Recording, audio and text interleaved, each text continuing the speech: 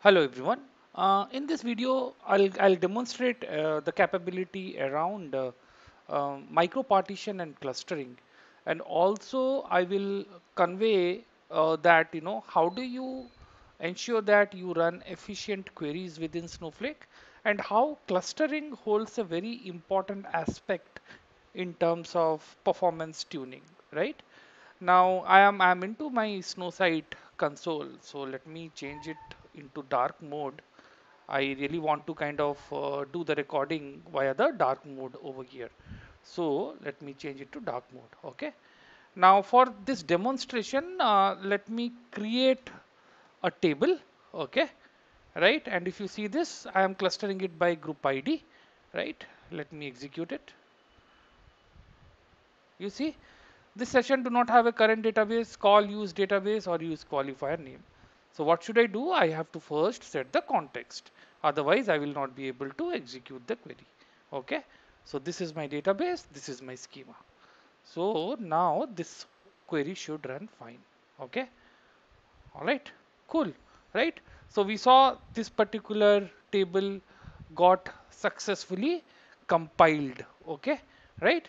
Now what we will do is we will try to insert some data into the same table, demo cluster 05. Okay. Now look at this insert. Okay. I am going to insert around 250K worth records, which is nothing but kind of test data.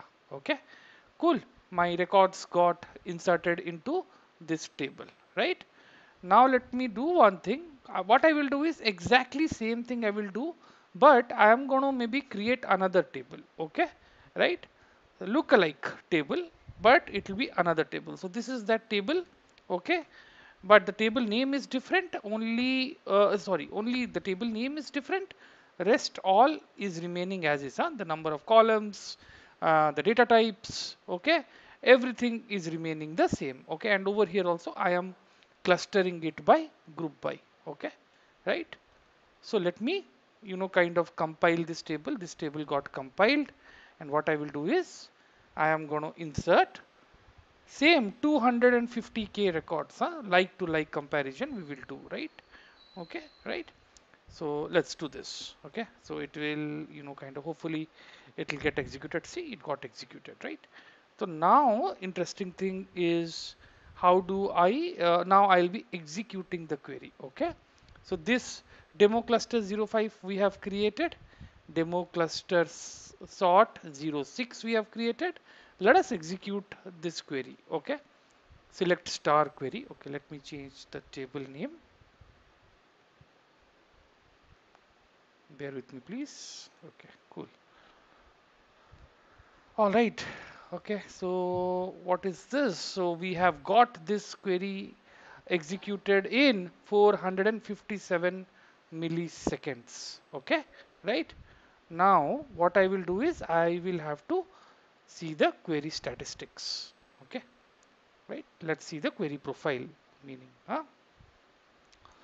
Cool. So, right, I have opened the query profile of this particular query. Okay. Next, what I will do is I will execute this query. Okay. Demo cluster sort 06 group ID is equal to 1. Okay. Right. Cool. This query got executed little bit faster, I would say, in 408 milliseconds. Let me open this query ID also along with the query profile. Okay.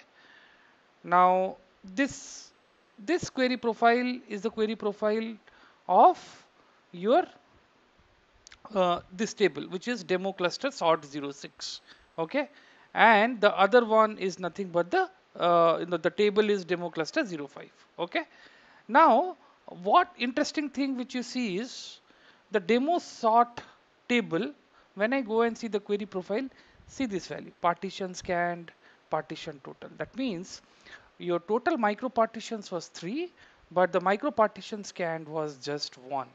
And that is why if you see this query got executed in 248 millisecond. Whereas the other table, which is demo cluster 05, let us see the partition scanned and partition total. Okay, right? So this is like 3 3, so it is kind of doing a full table scan, and it got executed in 279 milliseconds, and it was in 248 milliseconds. So this is faster, and it is properly doing the partition elimination also. It is not doing a full table scan, and the pattern of the query run on both the tables is same. Select star where group ID is equal to 1, select star where group ID is equal to 1, and the total number of records was also the same. But why it so happened that this particular table, when we ran a query, it executed faster? The reason is simple. On this table, we have defined a clustering key, and while inserting the data into this one, we have grouped by the same clustering key. Okay, sorry, not grouped, ordered. There was a method used while we inserted the data, and it was nothing but ordered ingestion. Okay, so we have kind of ensured that during the insert, your data is ordered by group ID, and then it got inserted. And in the first case, against which the query ran little bit slower, if you see this, there's order by clause is missing. Okay. Now what does this signify? This signifies that yes, clustering is very important concept within Snowflake. When you define it, well and good, but when you start inserting the records into the table where clustering keys will be defined, it is a best practice to do the ingestion in a sorted way. In that way, your, you know, all your data which will eventually be stored in your micro partitions will be very well, kind of arranged and organized, and it helps in efficient query pruning. Okay. So thank you so much for watching this video. I hope it was helpful.